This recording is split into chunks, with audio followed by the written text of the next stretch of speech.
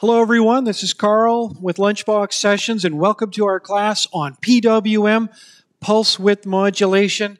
That's a mouthful, but it's really just a simple trick used in electronic control circuitry where we turn the voltage fully on, turn it off for a time, keep repeating that many times per second, and we can do many clever things with it, from dimming lights to controlling motor speeds. And let's start with a really heavy-duty example from hydraulics. I'm just going to turn on the pump here. We'll see that I've got an oscilloscope watching over our pulse width modulation signal.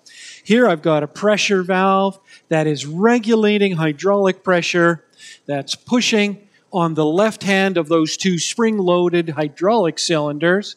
And as I turn the control knob for the amount of pressure or spring compression that I want, what you will see is that the pressure is changing.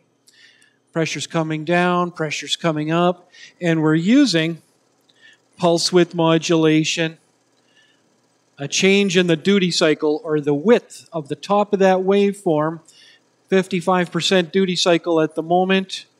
I can reduce that duty cycle and find out that our spring tension is relaxing. So that's a big, heavy-duty industrial example, and I've got a good number of other examples to show you. The benchtop is just covered with gadgets today, but let's switch over to working with Lunchbox Sessions, and in the waveform session, I'm going to pick the simple PWM dimmer switch. Dimmer switches I think we can all relate to. You've surely encountered one. Maybe you have one in your dining room at home. Here we have an example of a dimmer switch being used in a workshop environment.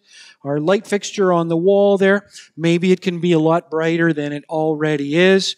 We just have to get our worker there to push up on that dimmer switch slider and find out that we can raise the level of lighting in the room. Too bright, maybe our worker's not in great shape, doesn't want bright lights today. Turn it right down to a low lighting level. And that's being done if you're watching the scope meter, which shows us a graphic depiction of voltage on at full value versus voltage off. We can see that there is a duty cycle or a percentage that's very important. So I'm right close to 50% duty cycle, and you can see that about half the time our voltage is full value. The light is fully on. The other half the time, the voltage is zero and the lamp is off. And if we have that happening full on half the time, full off the other half the time, our lighting level in the room is about half of the brightness that's available to us. Now you might be saying, hey, I don't see the lamp flickering. Well, that's good. That could be very irritating. And the reason you don't see the lamp flickering is that complete waveform of high and low, or on and off, that's being repeated many times per second.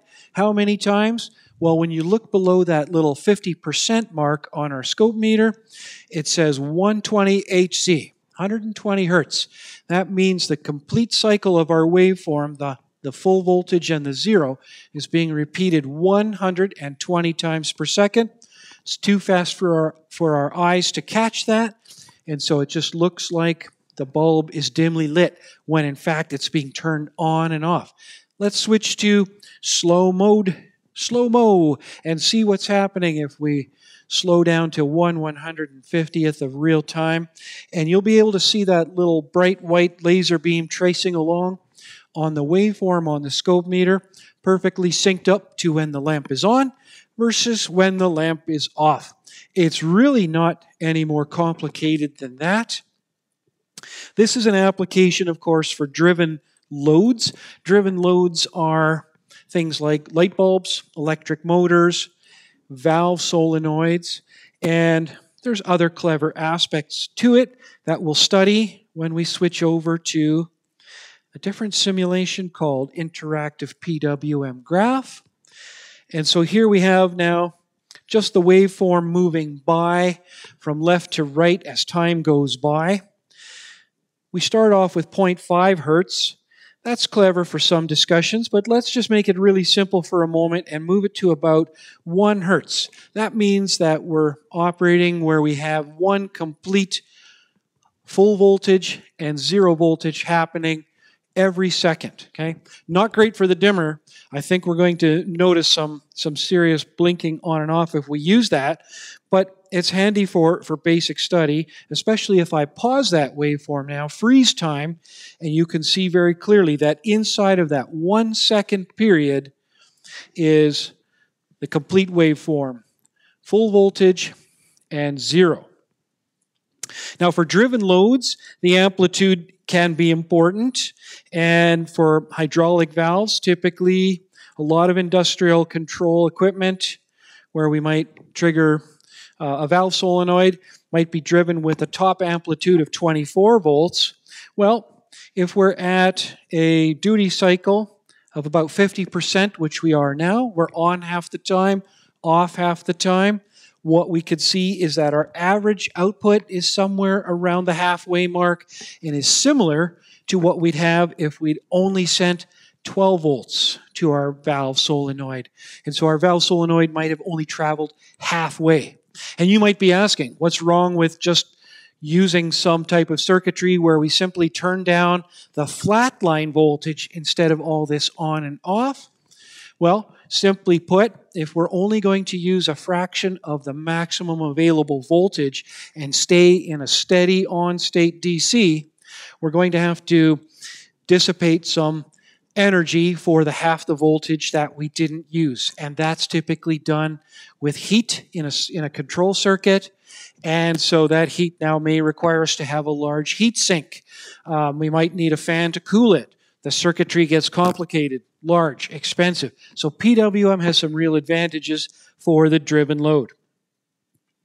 Just while we're in this simulation, let's change the frequency again. Let's go all the way to 2 hertz and see what that looks like. So just to refresh our knowledge of hertz, hertz is always how many full cycles happen in a 1 second period of time. So if you're looking on that horizontal axis on the bottom of our graph, where we depict time going by, where it says 1.0 seconds, we've now got twice as many full voltage segments and twice as many 0 volt segments. We've packed 2 complete cycles of our waveform into 1 second of time, so that's 2 hertz. Okay? The hertz is typically, the frequency is typically selected in advance by machinery designers, and so it's not something that changes. The most commonly changing value is duty cycle for PWM systems. All right, so all of the examples I've shown you so far are for driven loads, and perhaps we've got another one over here that we could have a look at. We've got a little electric motor, and we're going to control the speed with pulse width modulation. Right now, if we look at the scope meter that is keeping track of the signal to that electric motor, we could see that we're at a 15% duty cycle. Off 85% of the time, on only 15%, and that's giving us the speed that you see here. If I go ahead now to our controller, where it does say 15%, and I start to increase the duty cycle, we see that our on-time percentage is increasing, and go back to the motor, and we can certainly see that our motor is speeding up. So that's an example again, of using pulse width modulation to control a load device, this time an electric motor. But that's not the only use for pulse width modulation. Pulse width modulation also shows up as a clever way to communicate sensor values to an electronic controller of some type. Here's an electronic controller out of a large piece of mobile equipment. Lots of electronic programming inside of it.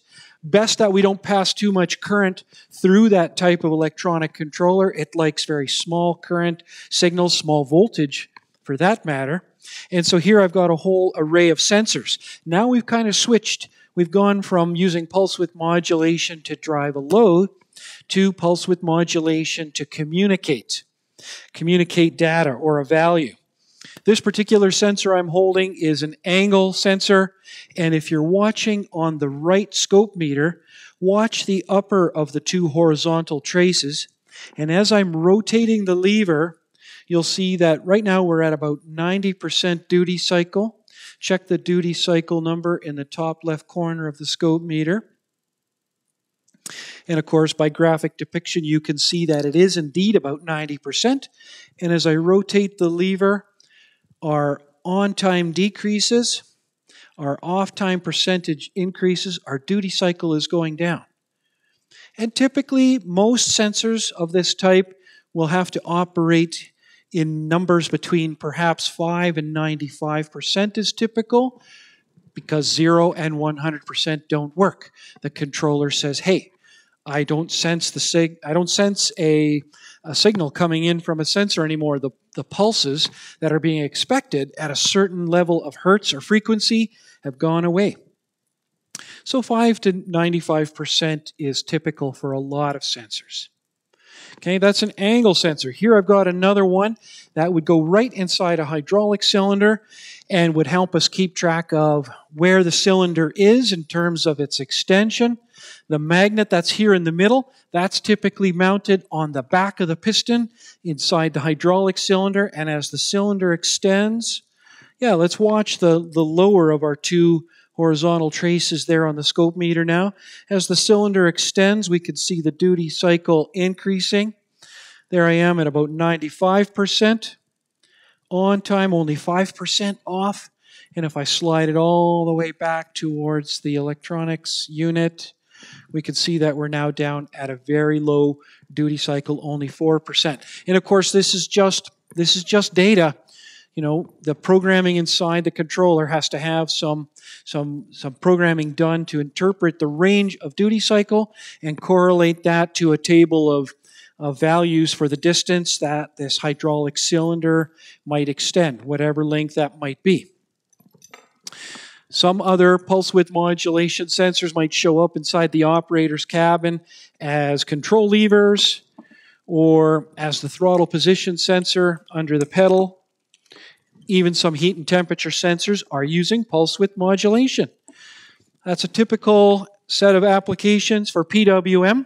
What are your thoughts? Do you have some questions? So that oscilloscope looks pretty familiar. It looks kind of like my multimeter I have. Can I make the same measurements on my multimeter? Yeah, you can actually. That's a good question, Chris. The typical multimeter, which costs a little less than the scope meter. Scope meters are up in the thousands of dollars. A good quality multimeter will cost less than $1,000, and a good multimeter, if you're in the voltage DC range, will often have a setting, a button that allows you to select hertz versus percentage. Hertz for checking the health of the sensor to see if it's still there, to see if the frequency that you're expecting is still coming. For a lot of these types of sensors that I was showing you for industrial applications, 500 hertz is the typical frequency that's been chosen. That wasn't me. Industry selected that, and that's a typical. So having the ability to check on the health of the sensor and see that it's still putting out approximately 500 hertz, that can be handy. Pressing that button again to percentage, and the multimeter will often tell you the duty cycle. Just numbers, you'll lose the graphical waveform, that nice representation of the waves, but at least you've got your numbers, and the multimeter gets that done. So look for that in the instruction manual for a multimeter. A lot of people have that and don't even know the features there in the meter. Good question, Chris. How can you tell whether a sensor produces an analog or PWM signal? Yeah, well, that can get a little tricky. A potentiometer, a variable resistor, typically has 3 wires, and so does this PWM sensor. And with this rotating shaft, it kind of looks a lot like a potentiometer that would be used to send a straight analog signal like you're mentioning.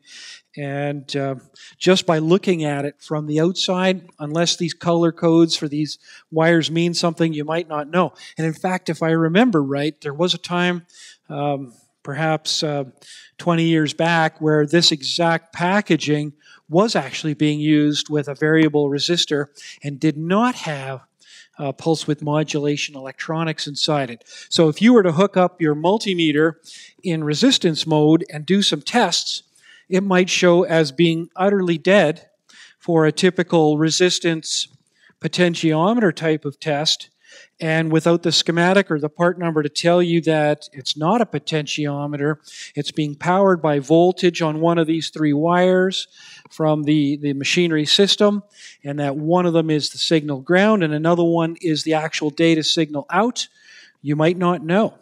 So yeah, that's a good question. It would be best to know in advance from a parts list or from a schematic diagram that this three-wire device is indeed a powered pulse width modulation device, and then be able to set your instruments to measure it correctly. Now, if I was on doing diagnostic work on such a machine and I wasn't getting a reading and nobody could provide me with a schematic, I might go back and forth between trying to measure it as a potentiometer for straight analog, or I might try to just see if it's spitting out a PWM signal and try to figure it out that way. Good question. You had mentioned using pulse width modulation to drive a solenoid, but wouldn't the constant on-off be a problem for collapsing the magnetic field? Well, yeah, that's interesting. I mean, that's another one that kind of speaks to the frequency chosen as well. And so if the frequency is low enough, I have an older amplifier here on the hydraulics equipment that we looked at first, only at 30 hertz. And so there actually was a pulsing to the hydraulic hose, but more commonly now the frequency is quite a bit higher. Some hydraulic valves with a solenoid receiving a PWM signal, the frequency can be 75. We see some at 200, but we even encounter some that are 2000 or 2 kilohertz. Even have some here in our own lab where 14.5, 15 kilohertz is being used. And so with that higher frequency, the off time is such a short duration that the spring inside can't really drive the valve back to where it was. There's probably not even enough time for the entire magnetic field to collapse. You might not even sense any vibration at all. So, is there any disadvantages for using pulse width modulation for data transmission? If it was data, as in computer data, I don't think this would be a good choice, because relatively speaking, compared to what you could do with data on a CAN bus network or other types of computer data networking, this is pretty slow. But if you're just needing to reliably send one signal value at a time over a distance of wire to an electronic controller of some sort that's expecting that signal, this is a pretty good method for getting it done and adequately fast. Hey, great questions, everybody. You know, while there's more facets to PWM and other aspects to study, that gives us an introduction to PWM being used for the two major functions of power or driving loads versus communications. I hope you picked up some useful tips from that.